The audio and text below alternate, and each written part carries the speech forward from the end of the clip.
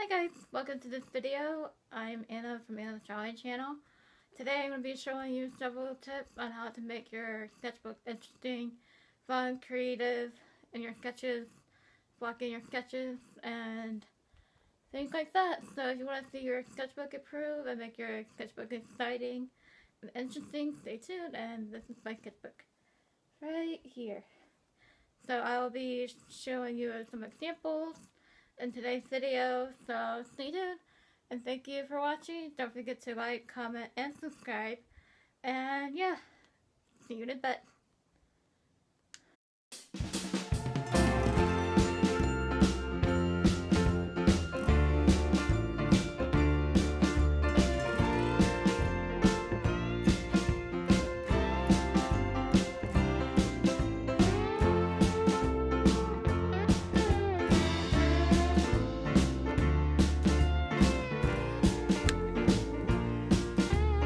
Hi guys, welcome to this video.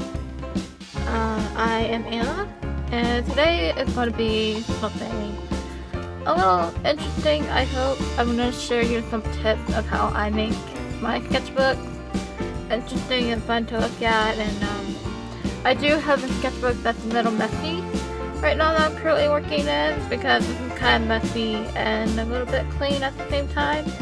So I'm going to share you some tips to how to make your sketchbook more exciting and more fun. Not saying that your sketchbooks aren't fun to look at now, but to be more sketchbook tips friendly. Should I start recording?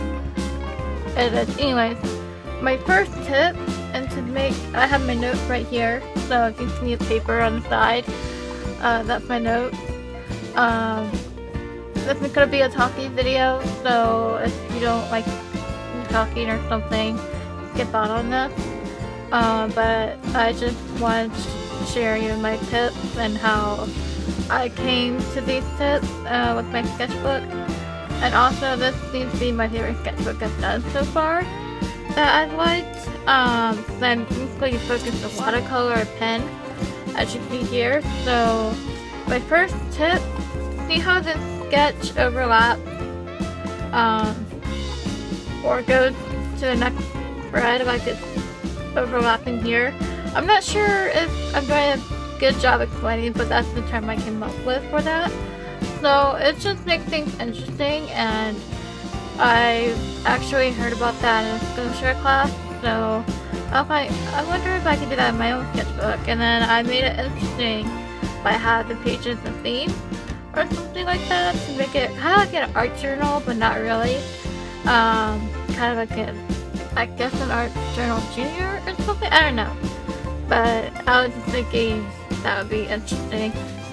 And the next tip I have is to block in your sketches, like I did here, and I just put sketches down here. I used the marker kind of like a really messy way, and I was just pressing faces. So I just blocked in and made it interesting here. So you could do a lot to block in your sketches.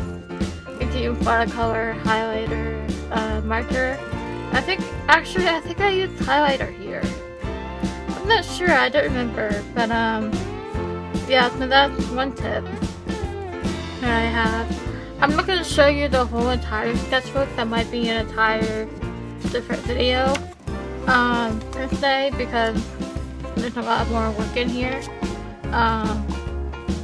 So this one I was pressing oranges. And another tip is to do contour drawings, timed or one line drawings, I guess they're called that. And I just did one line, not picking up the pen. And then right over here, another tip is to add your other drawings in here.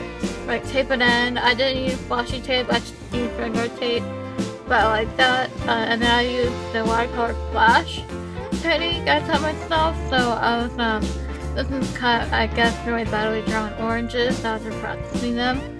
So yeah. Sorry I'm talking fast. And then I just wanted to show you quickly how the overlapping is done to the next page, and how it just brings pages together. And then I also take different elements from different pages to make it a cohesive book, I guess you could say. So there's another tip. You can make sketches bigger or smaller.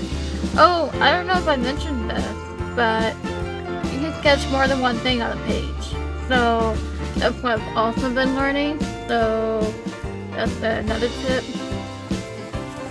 And then my favorite tip, save the best for last, is to just lay, I mean, it's kind of messy looking, like I think I was going for that here, is to lay watercolor down first and then sketch over in pen. So here I was just basically showing different ways of how I like to draw bunnies or rabbits or something, and I was teaching myself this, so I was practicing with shapes and pen, and yeah, so I usually lay watercolor first and then I'll go in with pen.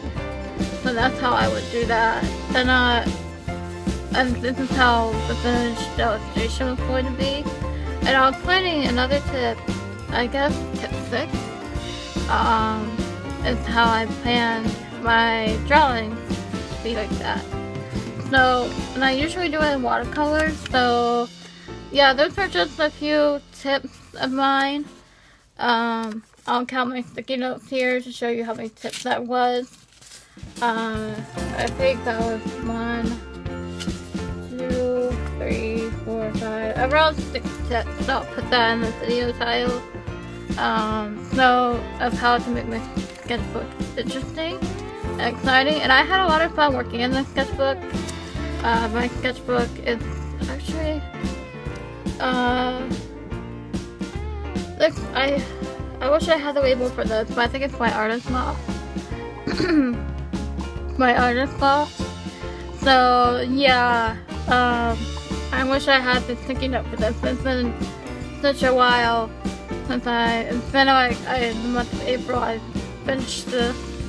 So yeah, sorry for my voice got cracky there, but anyways, I hope you enjoyed my 6 tips video. That is around 5 or 6 tips. So it's just a talking video, not like a real time talk.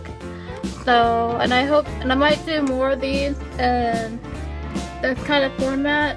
Maybe some music thrown in there, depending how loud my voice gets during the music. So yeah, I hope you found this interesting. And if you like what you see here, I might do more sketchbook videos like this.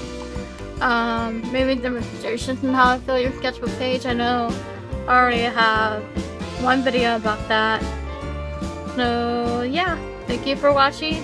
Don't forget to hit subscribe, like, comment. I love getting your guys' comments, and I love seeing new subscribers. So if you're new, welcome to the channel. I'm Anna with Anna's Drawing Channel. I do all kinds of art. I like to dabble in different areas of art, not just stick to one thing. I like to experiment with other things like you see in here. So yeah, if you like what you see here, I mostly do speed paint on this channel and just videos like this. If you like what you see here, hit that subscribe button and click the notification bell. Anyway, thank you for watching. Bye!